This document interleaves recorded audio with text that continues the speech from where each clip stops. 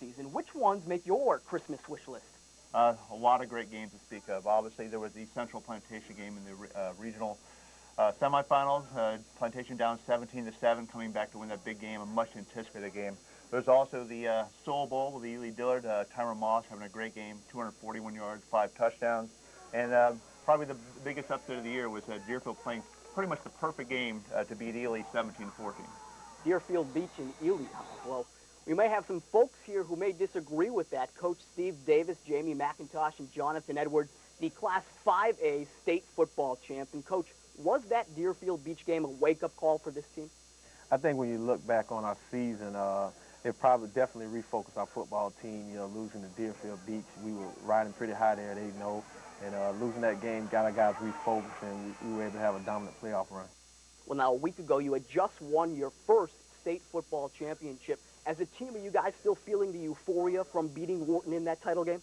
Definitely. It's been a great week, real busy, picking out state championship rings, and Jack has been real excited, and the kids have enjoyed it, and also the Pompano Beach community has really enjoyed it. Well, congratulations, the Ely Tigers, the 5A state champions, and as a little holiday gift to you and your team, well, you guys want to take us out here?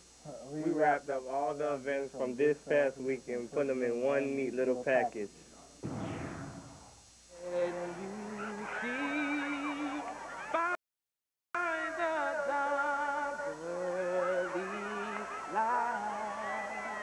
What so proudly we hailed at the twilight last evening.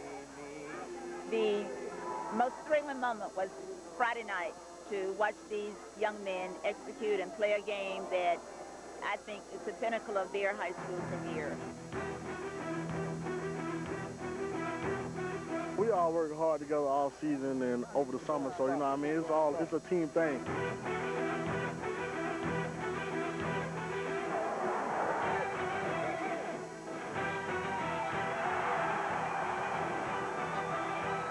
I remember we used to run gases, like in the summertime, from lifting weights in the weight room, coming up here 3 times a week, lifting weights for like 2 hours running.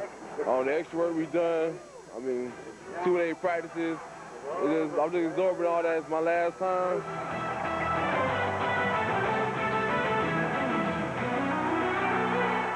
Put so much hard work into it, the kids sacrifice, and then to be at the mountaintop like we are right now is just great.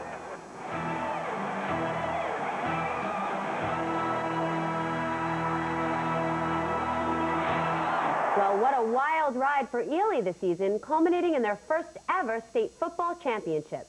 Well, our tribute to 2002 continues with quite possibly the most dramatic finish of the season, when Sun Sentinel